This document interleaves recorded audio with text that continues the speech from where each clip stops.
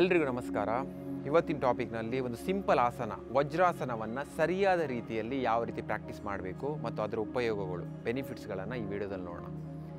ಯಾರೆಲ್ಲ ಬಿಗಿನರ್ಸ್ ಇರ್ತೀರೋ ನೋಡಿ, ಅವರು ಪಿಲ್ಲೋವನ್ನು ಯೂಸ್ ಮಾಡ್ಕೊಂಡ್ಬಿಟ್ಟು ಈ ಆಸನವನ್ನು ಪ್ರಾಕ್ಟೀಸ್ ಮಾಡ್ಬೋದು. ಯಾವ ರೀತಿ ಪ್ರಾಕ್ಟೀಸ್ ಮಾಡಬೇಕು ಅನ್ನೋದನ್ನು ಈ ವಿಡಿಯೋ ಕೊನೆಯಲ್ಲಿ ನೋಡೋಣ. ಯಾರಿಗೆಲ್ಲ ಮಂಡಿ ನೋವು ಇರುತ್ತೆ ನೋಡಿ, ಅವರು ಆದಷ್ಟು ಈ ಆಸನವನ್ನು ಅವಾಯ್ಡ್ ಮಾಡಿ ನಿಮ್ಮ ನೀ ಸ್ಟ್ರೆಂಥನ್ ಆದಮೇಲೆ ಈ ಆಸನವನ್ನು ನೀವು ಪ್ರಾಕ್ಟೀಸ್ ಮಾಡ್ಬೋದು. ಹಾಗಾದರೆ ಬನ್ನಿ ಇದನ್ನು ಯಾವ ರೀತಿ ಪ್ರಾಕ್ಟೀಸ್ ಮಾಡಬೇಕು ಅನ್ನೋದನ್ನು ನೋಡೋಣ. ಸೊ ಮೊದಲಿಗೆ ನಾವು ನೀ ಮೇಲೆ ಈ ಥರ ನಿಂತ್ಕೊಂಡಿರಬೇಕು. ಇವಾಗ ನಿಮ್ಮ ಟೋಸ್ ಏನಿದೆ ಅದನ್ನು ಆಫ್ ದ ಮ್ಯಾಟ್ ಮಾಡ್ಕೊಳ್ಳಿ. ಪಾದವನ್ನು ಹೊರಗಡೆ ಚಾಚಿ, ಇದಾದ ಮೇಲೆ ಒಂದು ಹೆಬ್ಬೆಟ್ಟು ಮೇಲೆ ಇನ್ನೊಂದು ಹೆಬ್ಬೆಟ್ಟನ್ನು ಈ ಥರ ಪ್ಲೇಸ್ ಮಾಡ್ಕೊಳ್ಬೇಕು. ಒಂದು ಬಿಗ್ ಟೋ ಮೇಲೆ ಇನ್ನೊಂದು ಬಿಗ್ ಟೋನ ಈ ಥರ ಪ್ಲೇಸ್ ಮಾಡ್ಕೊಳ್ಬೇಕು. ಅದಾದಮೇಲೆ ಸ್ಲೋಲಿ ನಿಮ್ಮ ಹಿಮ್ಮಡಿ ಮೇಲೆ ಈ ಥರ ಕುತ್ಕೊಂಡಿರಬೇಕು. ಸೊ ಅದಾದಮೇಲೆ ನಿಮ್ಮ ಬ್ಯಾಕ್ ಸ್ಟ್ರೈಟ್ ಆಗಿರಬೇಕು, ಎದೆ ಹೊರಗಡೆ ಇರಬೇಕು, ಶೋಲ್ಡರ್ ರಿಲ್ಯಾಕ್ಸ್ ಆಗಿರಲಿ. ಕೈಯನ್ನು ನಿಮ್ಮ ನೀ ಮೇಲೆ ಈ ಥರ ಪ್ಲೇಸ್ ಮಾಡ್ಕೊಳ್ಳಿ. ಸೊ ಇವಾಗ ನೀವು ಒಂದು ಕ್ವಶನ್ ಕೇಳ್ಬೋದು, ಯಾವ ಹೆಬ್ಬೆಟ್ಟು ಮೇಲೆ ಯಾವ ಹೆಬ್ಬೆಟ್ಟನ್ನು ನಾವು ಪ್ಲೇಸ್ ಮಾಡಬೇಕು, ಅದು ಏನಕ್ಕೆ ಪ್ಲೇಸ್ ಮಾಡಬೇಕಂದ್ಬಿಟ್ಟು. ಸೊ ಸಾಮಾನ್ಯವಾಗಿ ನಾವು ಉಸಿರಾಟ ಮಾಡ್ತಿರ್ಬೇಕಾದ್ರೆ ಯಾವುದಾದ್ರೂ ಒಂದು ರಂಧ್ರದಲ್ಲಿ ಜಾಸ್ತಿಯಾಗಿ ಉಸಿರಾಟ ಮಾಡ್ತಾ ಇರ್ತೇವೆ. ಸೊ ಅದನ್ನು ಯಾವ ರೀತಿ ನಾವು ಕಂಡು ಹಿಡಿಬೋದು ಅಂದರೆ, ನಿಮ್ಮ ಮೂಗಿನ ಕೆಳಗೆ ಈ ಥರ ಕೈಯನ್ನು ಪ್ಲೇಸ್ ಮಾಡ್ಕೊಳ್ಳಿ.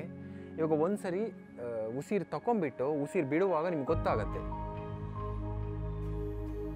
ಸೊ ಇವಾಗ ನಾನು ರೈಟ್ ರಂಧ್ರದಲ್ಲಿ ಜಾಸ್ತಿಯಾಗಿ ಉಸಿರಾಟ ಮಾಡ್ತಿದ್ದೇನೆ. ಇವಾಗ ನಿಮ್ಮ ರೈಟ್ ಹೆಬ್ಬೆಟ್ಟನ್ನು ಲೆಫ್ಟ್ ಹೆಬ್ಬೆಟ್ ಮೇಲೆ ಈ ಥರ ಪ್ಲೇಸ್ ಮಾಡಬೇಕು. ಇನ್ ಕೇಸ್ ನೀವು ಲೆಫ್ಟಲ್ಲಿ ಜಾಸ್ತಿ ಉಸಿರಾಟ ಮಾಡ್ತಾ ಇದ್ದರೆ ಲೆಫ್ಟ್ ಹೆಬ್ಬೆಟ್ಟನ್ನು ರೈಟ್ ಹೆಬ್ಬೆಟ್ ಮೇಲೆ ಈ ಥರ ಪ್ಲೇಸ್ ಮಾಡಬೇಕು. ಇನ್ನು ಎರಡರಲ್ಲೂ ನೀವು ಈಕ್ವಲ್ ಆಗಿ ಉಸಿರಾಟ ಮಾಡ್ತಾ ಇದ್ದೀರಾ ಅಂದರೆ ನೀವು ಯಾವುದ್ರ ಮೇಲೂ ಪ್ಲೇಸ್ ಮಾಡ್ಬೋದು, ಇಲ್ಲಾಂದರೆ ಹೆಬ್ಬೆಟ್ಟು ಪ್ಲೇಸ್ ಮಾಡೋ ಅವಶ್ಯಕತೆಯೂ ಇಲ್ಲ. ನಾರ್ಮಲಾಗಿ ಕೂತ್ಕೊಂಡು ಈ ಆಸನವನ್ನು ನೀವು ಪ್ರಾಕ್ಟೀಸ್ ಮಾಡ್ಬೋದು. ಸೊ ಇನ್ನೊಂದು ವಿಚಾರ, ಈ ಥರ ಕುತ್ಕೊಂಡಿರ್ಬೇಕಾದ್ರೆ ನಿಮ್ಮ ಕೈಯನ್ನು ನಿಮ್ಮ ನೀ ಮೇಲೆ ಈ ಥರ ಪ್ಲೇಸ್ ಮಾಡ್ಕೊಳ್ಬೇಕು. ಬ್ಯಾಕ್ ಸ್ಟ್ರೈಟ್ ಆಗಿರಬೇಕು. ಶೋಲ್ಡ್ರನ್ನ ಈ ಥರ ಕೊಲ್ಯಾಪ್ಸ್ ಮಾಡ್ಕೊಳ್ಬೇಕು. ಶೋಲ್ಡರ್ ಬ್ಯಾಕಲ್ಲಿ ಈ ಥರ ಇರಬಾರ್ದು. ಆದಷ್ಟು ಸ್ಟ್ರೈಟಾಗಿ ಆರಾಮಾಗಿ ಇಟ್ಕೊಳ್ಳಿ. ಚೆಸ್ಟ್ ಹೊರಗಡೆ ಇರಬೇಕು. ಸೊ ಈ ಆಸನದಲ್ಲಿ ನೀವು ಒಂದು ನಿಮಿಷ, 2 ನಿಮಿಷ, 3 ನಿಮಿಷ ನಿಮ್ಗೆ ಎಷ್ಟೊತ್ತು ಕಂಫರ್ಟೇಬಲ್ ಆಗುತ್ತೆ ಅಷ್ಟೊತ್ತು ಕೂತ್ಕೊಂಡ್ಬಿಟ್ಟು ಪ್ರಾಕ್ಟೀಸ್ ಮಾಡ್ಬೋದು.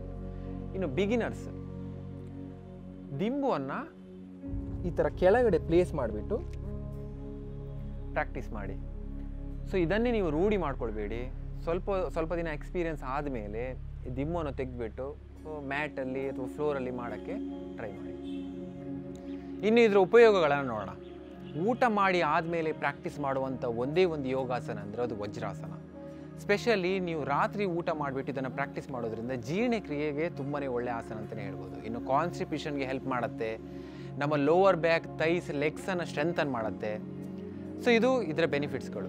ಇನ್ನು ಈ ವಿಡಿಯೋದಲ್ಲಿ ಏನಾದರೂ ಡೌಟ್ ಇದ್ದರೆ ಕಮೆಂಟ್ ಸೆಕ್ಷನ್ ಮೆನ್ಷನ್ ಮಾಡಿ. ಈ ವಿಡಿಯೋ ಇಷ್ಟ ಆದರೆ ಲೈಕ್ ಮಾಡಿ, ಚಾನಲನ್ನು ಸಬ್ಸ್ಕ್ರೈಬ್ ಮಾಡಿ, ಪಕ್ಕದಲ್ಲಿರೋ ಬೆಲ್ ಐಕನ್ನ ಕ್ಲಿಕ್ ಮಾಡಿಬಿಟ್ಟು ಮೇಲ್ಗಡೆ ಆಲ್ ಇದೆಯಲ್ಲ ಅದನ್ನು ಕ್ಲಿಕ್ ಮಾಡೋಕ್ಕೆ ಮರಿಬೇಡಿ. Thank you so much.